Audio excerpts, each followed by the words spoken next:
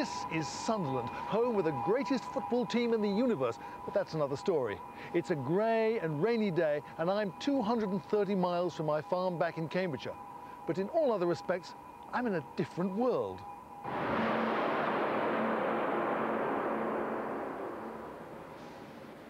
"15 years ago, this shipyard employed 3,000 people and built enormous ships.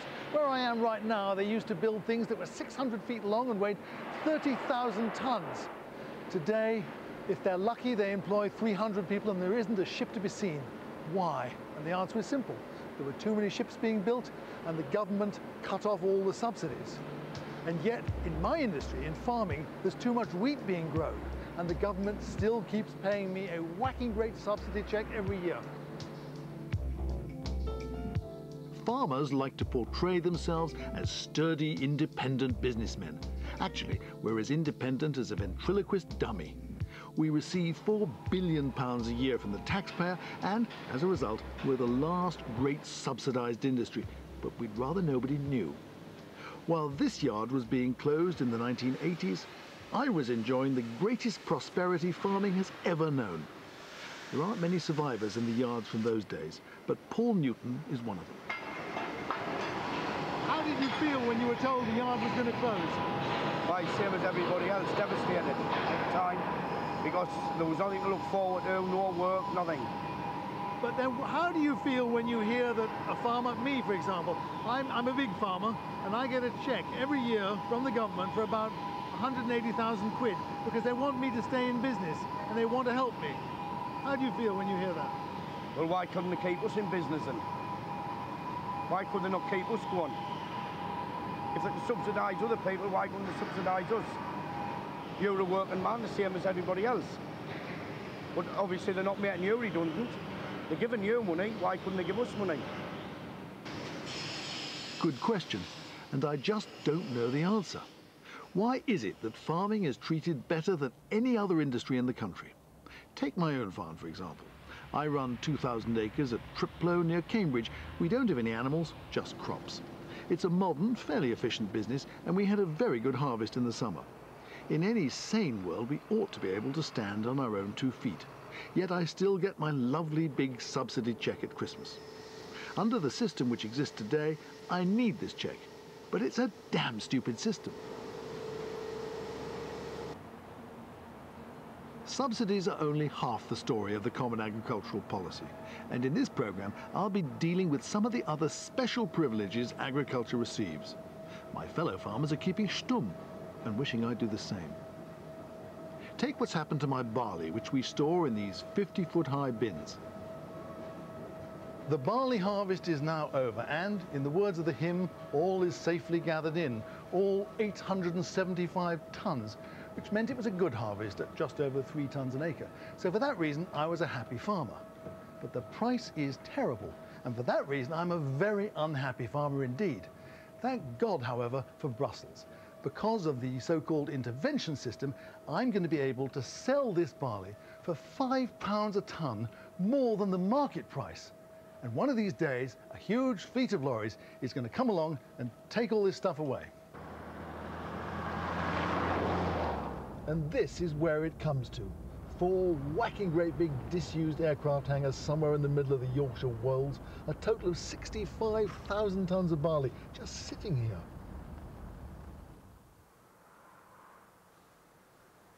I feel a bit like an agricultural version of Chris Bonington because I'm a third of the way down a real good old-fashioned grain mountain. This one holds 14,000 tonnes of barley, which has come off, roughly speaking, 4,500 acres of land. But to understand why there are grain mountains, it's necessary to go back a bit in history. And after the war, when the CAP was being invented by tired and hungry politicians, they had to promise farmers that the prices wouldn't collapse. And so they said to the farmers of Europe, "Don't worry, we will guarantee you a minimum price. And if you can't sell your barley on the open market, we'll buy it." And that's what they're doing here. They'll store this barley for God knows how many years until they can find a buyer, even if it means losing money. Controlling the grain supplies sounds sensible enough, but it encourages me to go on producing more and more barley, regardless of whether or not anybody actually wants the stuff.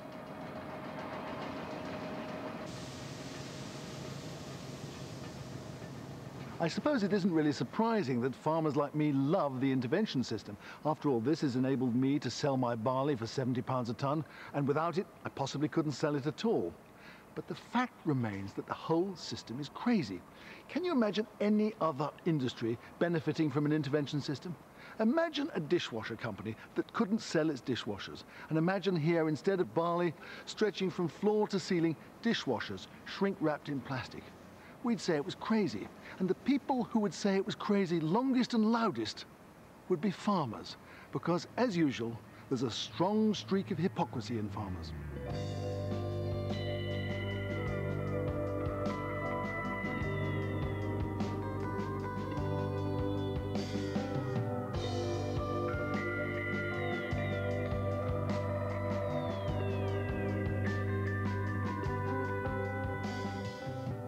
This grain mountain is actually an obscenity, and the reason it's an obscenity is because there are millions of people right now dying of starvation simply because they don't have this to eat.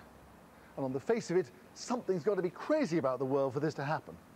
But really the problem is rather simple. The real reason is that the people who are dying of starvation don't have the money to buy this, and the politicians here in this country don't want to spend the money to send it to them. Anyway, shipping food to hungry countries should only be done as emergency famine relief.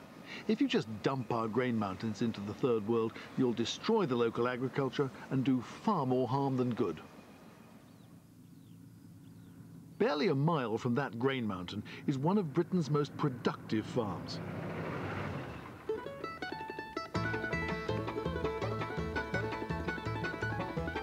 Peter Hepworth grows crops on his 700 acres, which are the envy of every other arable farmer in the country. He gets incredible yields and never tires of telling lesser mortals like me.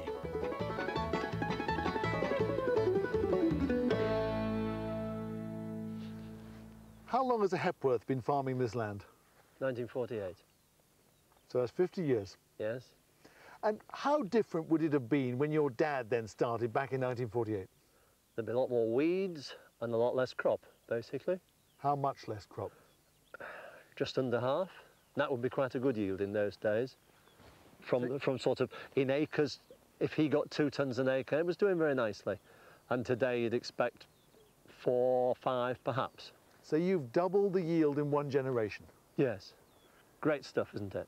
Well, it is and it isn't. It's particularly poignant that you point that out, Peter, because just over there, what, a mile away, there is an intervention store full of barley, but it could equally easily have been wheat. And the only reason there's an intervention store anywhere, let alone a mile away from your farm, is because you produce so much bloody wheat, nobody knows what to do with it. Part right, only part right, of course. That's good for me to be part right. Yes, it is good for you to be part right. But part of it is, of course, sales have been more difficult this year on the strength of the pound. But more than that, consumption has, of course, gone up as well. And yes, you must farm to produce a surplus. Now come off it, you're not facing the facts, and the facts are that before Hepworth produced 4 tonne or 5 tonne of wheat to the acre, there was no such thing as a grain mountain, and now there is.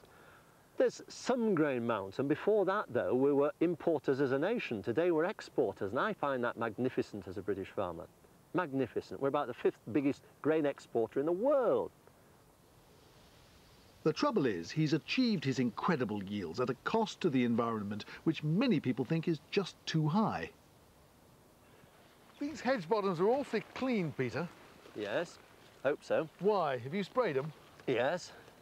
That's rather an antisocial thing to do. No, it isn't. It's terribly social, but it's stopping weeds proliferating into the fields that would need a lot more widespread treatments than what we give them.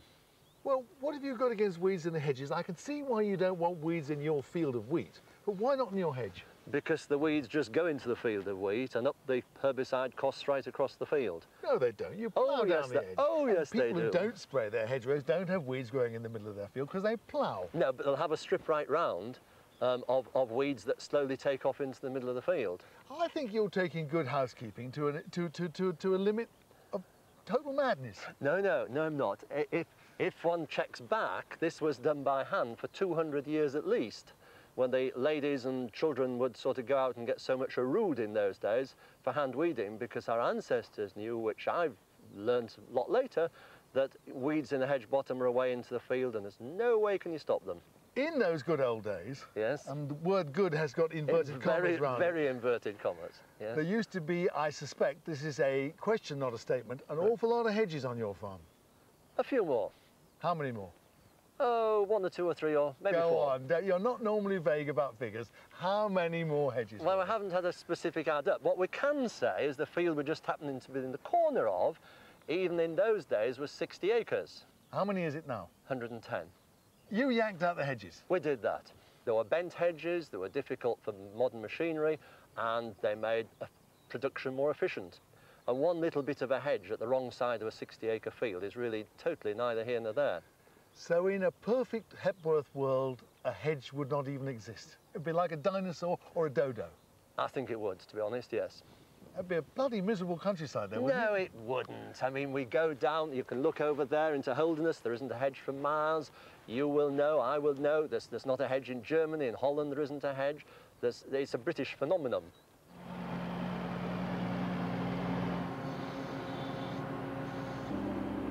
I love Peter's blunt Yorkshireness and also his huge tractor. But even I reckon that he's taken his farming practices a bit too far. But he's only an extreme example of what every other arable farmer in the country has done in response to massive financial inducements to produce more and more and more. Before a businessman decides whether to produce flower pots or fuzzy toys, he first assesses market demand. I've never been bothered by those tedious details. All I have to do is to listen to the politicians. Now, my dad never had to worry about things like this. He just used a good old-fashioned crop rotation, following wheat with peas and barley with sugar beet and things like that. But he didn't have to worry about Brussels. Look at this folder. It's a mountain of paper, and it tells me what Brussels are going to pay me by way of subsidies.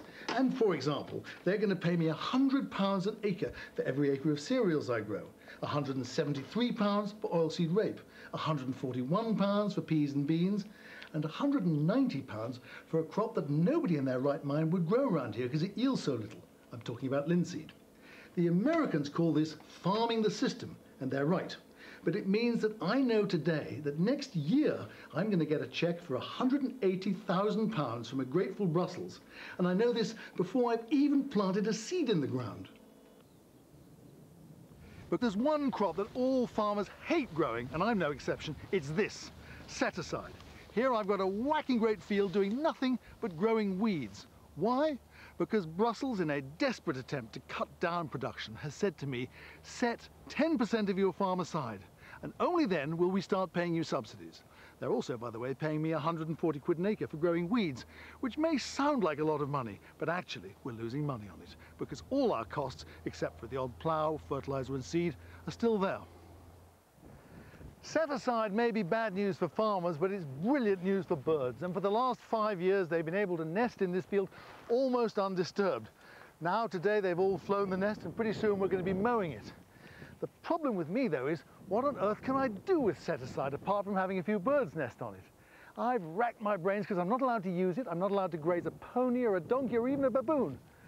But I think I've got the answer.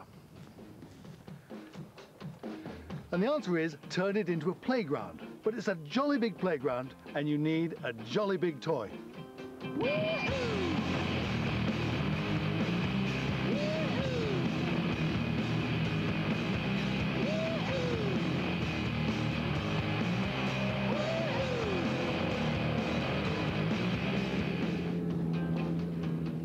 It's a crazy way to run a countryside, and I could witter on for hours about all the other benefits farmers enjoy. We don't pay rates on our buildings or land, we get lovely inheritance tax concessions, and then there was that small matter with the £4 billion we received to bail us out after BSE.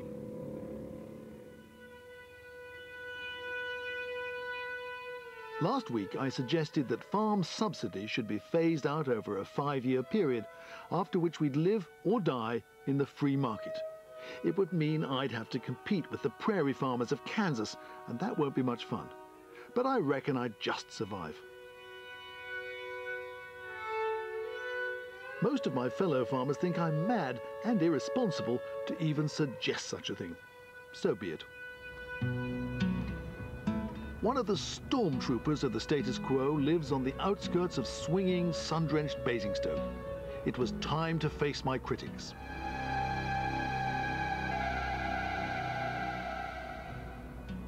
Hugh Oliver Bellasis is a conservative in every sense of the word. He is, I'm forced to admit, an even bigger farmer than me with 3,500 acres. He's a wee bit richer too, since he's just sold off 100 acres for new houses and pocketed around 50 million quid. So what have we got here, Hugh? Beef cattle, They look like limousines. some Limousin, some Frisian Hereford mums, some Salaire mums. Hugh's farm is a good old-fashioned mix of cattle, sheep and crops. He's proud of the fact that he's different to most of his neighbours who, like me, have specialised in cereals.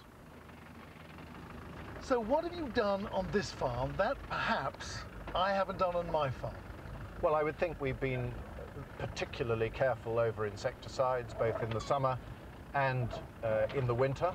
And I think we've learnt how to use herbicides better in that we're not perhaps using them in the quantity we used to. We certainly have kept people employed to do those jobs that require pairs of hands. Now, what have we got for it? We've got wildflowers that people didn't know were there. We've got butterflies. We've got all sorts of things which have come as a result of that.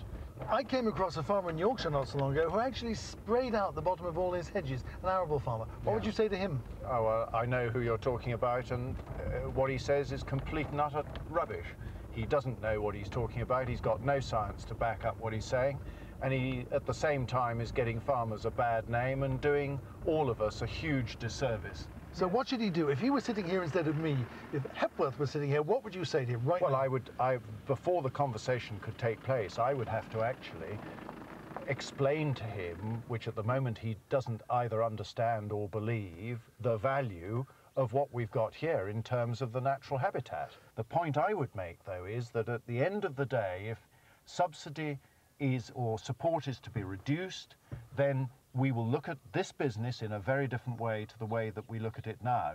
So you're saying that the subsidies you get from Brussels, how much are they, by the way? Quite a lot. Go on, tell me. Go on. I'm not going to tell you how much. Now, wait a minute. This is fascinating, Hugh. This is really interesting. Every single farmer in this country says, oh, I don't want to talk about it. I'm going to chase you on these subsidies because I'm going to tell you how much you get.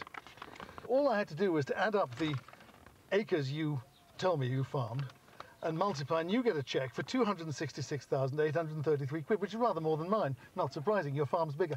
But why on earth are you nervous about talking about it? I'm not nervous about it. Of course you are. You didn't even want to tell me. Come on. I knew you'd have worked it out. I thought it'd be rather fun for you to tell me how much I was getting. OK, touche, and it is rather fun. And I have to say to you, given that the money comes from the public, why on earth are farmers so nervous about talking about their cheques?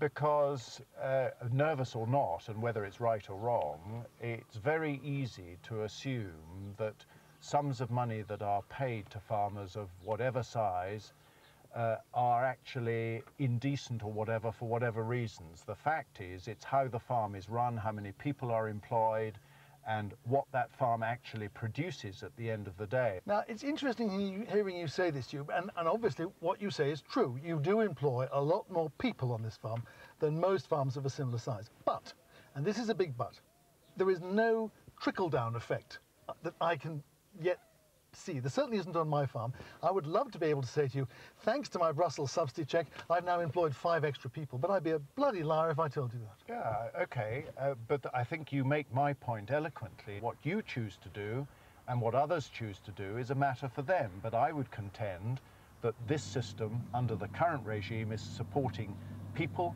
and an ecosystem in terms of the countryside as a whole, which is what some people in the country, government included, perceive they want. And here I must differ.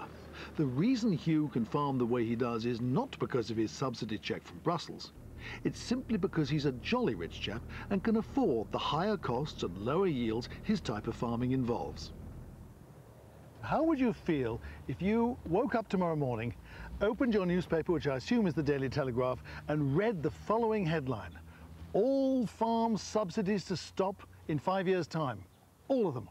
would you say whoopee, or would you say, my God, and start looking for property prices in the Bahamas? No, I wouldn't say whoopee, because that would be disingenuous. But I would be disingenuous. What I would do is to say, okay, if that's the rule of the game, I will look at that and work out how I run my business. But you ain't going to get the other bits. You're not going to get the hedgerows we've looked at today. You're not going to get the woods. You're not going to get any. You're blackmailing. You're blackmailing the government, saying, unless you pay me subsidies, I'm not going to look after the woods. In which case, they take away all the regulations which are to do with environment, hedgerow legislation, water legislation, and so on. The fact is that those things are the difference between you and I and a global market. Actually, he's got a point. When the day finally comes and the last production subsidy disappears into the sunset, Hugh and I and all other farmers must receive financial help for looking after the countryside. But at least we shall be being paid for doing what the public wants us to do, and not, as we are today, being paid for producing taller grain mountains. Still, I don't expect much sympathy for a couple of fat cats like us who share almost £500,000 from Brussels. Driving west from Basingstoke, I felt I was back in the real world, where the farmers don't have personalised number plates. This is where the hardship is today. It's also here that the CAP's idiocy is seen at its clearest. 80% of farmers, the small ones, receive a mere 20% of CAP subsidies. Liskeard in Cornwall is just about the most westerly outpost, I suppose, of English agriculture. I came here 6 years ago with a farmer from Bodmin Moor called John Goodenough, and I'm going to meet him any moment now in the market. Now, 6 years ago, Liskeard Cattle and Sheep Market was a thriving operation.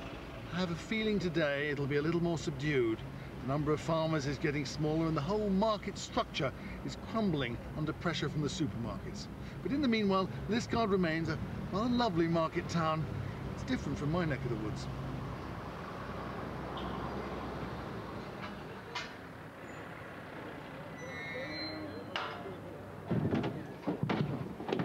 There's been a livestock market at Liskeard for hundreds of years.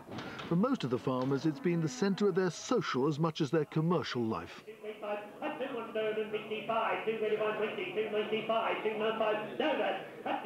I was struck by the age of people here, which is a clear indication of the way things are going. Young men just don't want to work as hard as their fathers for so little reward, and I can't blame them.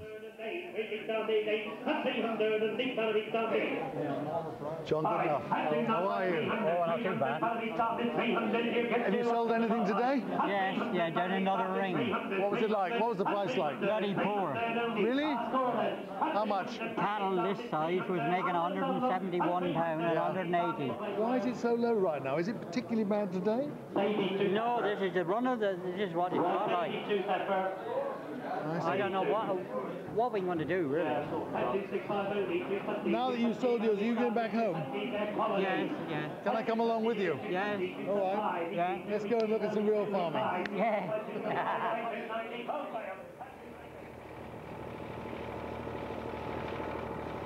John farms 300 acres on Bodmin Moor. He raises calves and lambs, which he sells on at market to lowland farmers who fatten them up for slaughter. His subsidy last year was £12,000. John, you've had a miserable day at the market. You work terribly long hours. You've got soil that's so bad I wouldn't dream of farming it myself. Why on earth do you continue farming up here on Bodmin Moor? God knows.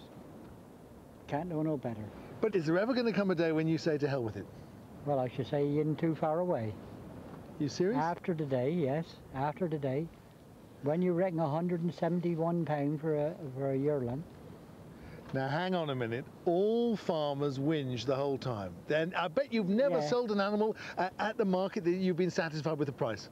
Yes, I have at one time. When? Back in 1950.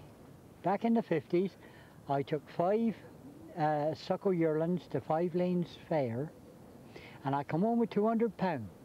I was thrilled. Absolutely thrilled. You're making my point for me, John. That means once in 40 years you've been happy. That's right.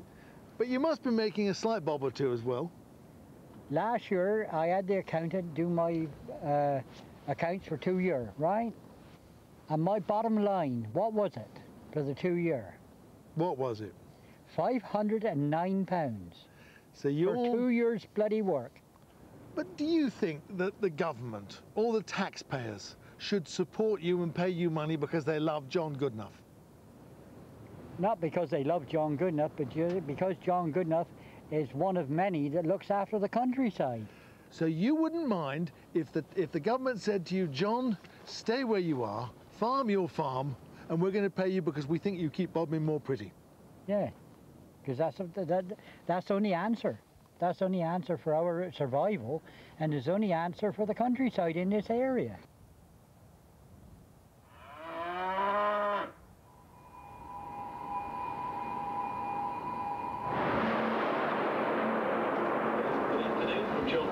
Welcome to the Sunderland Stadium of Light for this afternoon's game against Bradford City.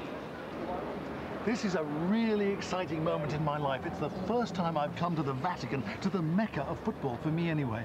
This is my brick. I paid 25 quid for it, and it's now in the wall of the new Stadium of Light. And I'm here because Sunderland are playing Bradford City in just a minute, and I hope we're going to thrash them. I've been a Sunderland supporter through thin and thin all my life, and I've made the pilgrimage today with my wife and daughter. 17 to 20. Out of the wreckage of shipyards and coal mines, this stadium has risen as a symbol of what can be done. It all goes to show what happens if you stop subsidising industries and instead subsidise communities and people.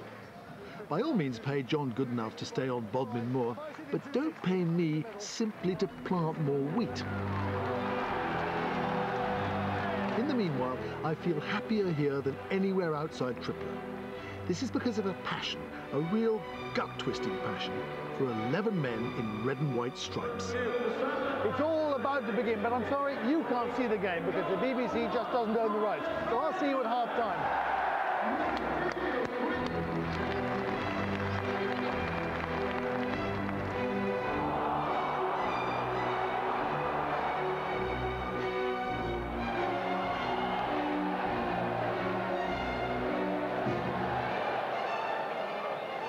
It's 0-0 now at half-time, a scrappy game, and I'm a bundle of nerves. So I've come out into the foyer, rather a grand foyer, to speak to Bryn Sidaway, who's the leader of the Sunderland City Council. That's right. Because the reason I'm interested in how you feel about farmers is because the industry that we're in, farming, is still and has been very heavily subsidised, whereas the industry that you've had up here, coal and shipbuilding, subsidies are finished. Why? Well, perhaps the Tory government had a view that they needed to continue the Common Agricultural Policy subsidies because most of the people in the rural areas are thought to be Conservative voters. I'm sure that one of the reasons we lost our subsidies was because people in the mines and the shipyards were considered to be Labour Party voters. So it was straight party political pressure. Yeah. I'm sure that I'm positive of that.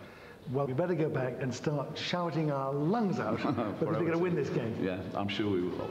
Thanks a lot. Great. The reason why we farmers get all those subsidies is, I reckon, a bit more complicated than that. Anyway, next week I head for the hills to find out how the remotest communities of Britain would fare in a world without subsidies.